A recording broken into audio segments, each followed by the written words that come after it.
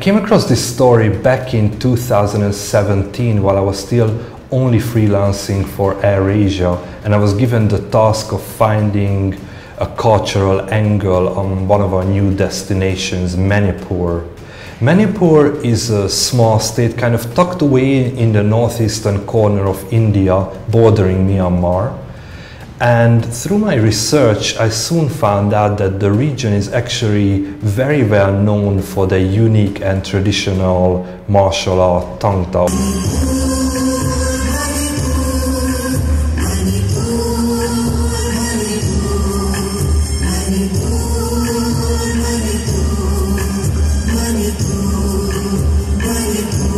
Whenever I did these stories, I always try to find the best possible contact there is, because I do believe that you can actually lose a good story by contacting the wrong person.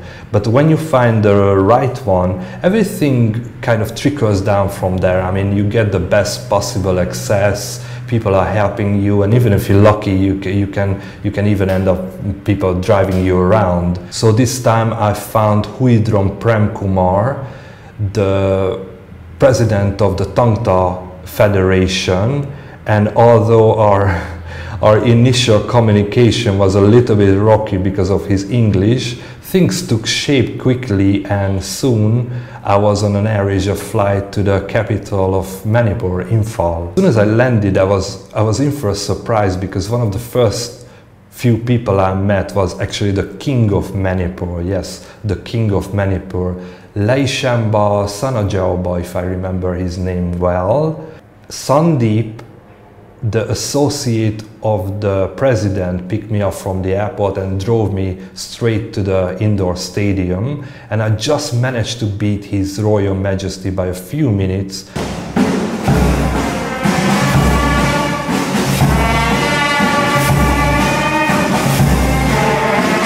And I got to meet him at the door, and as I was the only foreigner in the whole stadium, he acknowledged my presence, and this is how I got to meet the King of Manipur. But more importantly, within that hour I met my main contact, Huidrom Prem Kumar, the president of the Thang-Ta Federation, who turned out to be a very, very nice and helpful guy, and I still love to visit him to this day if I have a chance. Book of Thang-Ta, Thang-Ta martial arts. Thang-Ta is the name of martial arts for Manipuri Meitei. This is Indian martial arts. In my previous video about Thang-Ta, I talked about the martial art itself in detail. So in this one, I'm not going to do that. I would rather just revisit the experience and gather all the impressions that I got from there.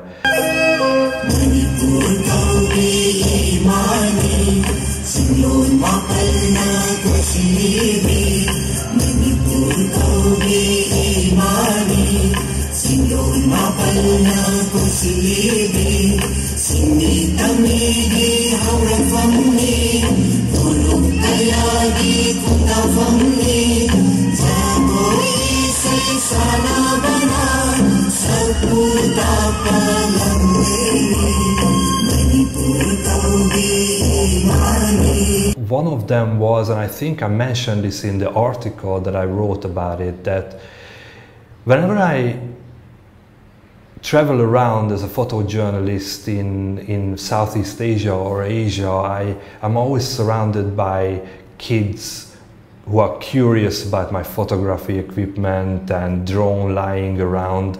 But this time something was entirely different. The kids were very, very disciplined and focused, which I gathered that must have come from the martial art, Thang-Ta. Instead of rushing around me and being curious, they were kind of reserved and very, very disciplined. And this outlined for me how in Manipur, which was a warring state throughout its history, how Thang-Ta was like a social glue that held everything together, and it was very, very actually more important than I thought before I did the story. So this was a very, very interesting aspect while I was there and experiencing it. My timing actually couldn't have been more perfect, because It was not only the 18th state Thang-Ta championship taking place in the stadium, but it was August 15th, 2017, which was the 60th anniversary of the end of the British rule in India. So this even more highlighted things for me about the history of Manipur.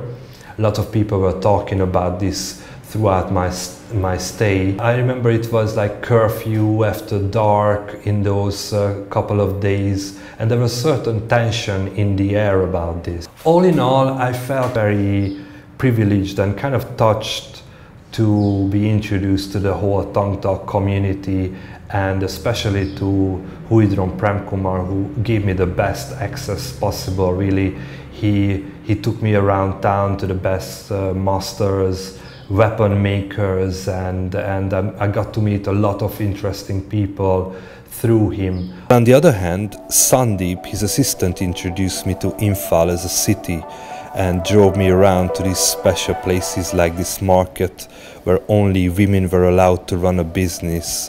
I think it was actually called the Ladies' Market. Very special place.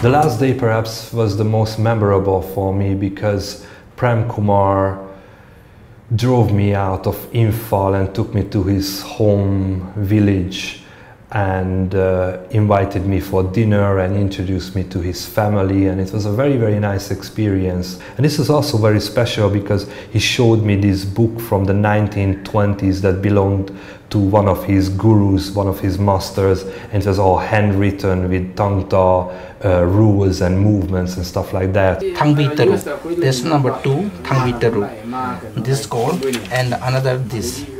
All are the lessons of Thang-Ta practicing. This also like 20 here, very these are still steps? Yeah, or no? Yeah, this is, I know, this is the step, this is secrecy. Secrecy here, 65 stepping. After that we went up to this hilltop with a nice church on it, and he arranged like 20 of his best students to demonstrate like movements and Thang-Ta fighting techniques for me for my shoots for the magazine. You know the little bit slower.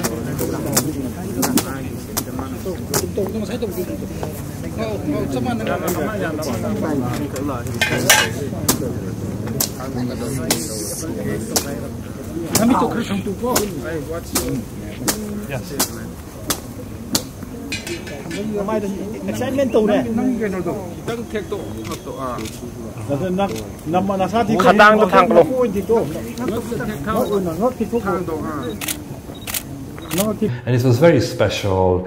This is when he gave me this wonderful interview. We just sat down on the grass. The banner of the Thang-Ta, India and the world, we make one home, one integration. And talked about Thang-Ta with the kids, you know, fighting in the background, and I was flying my drone around.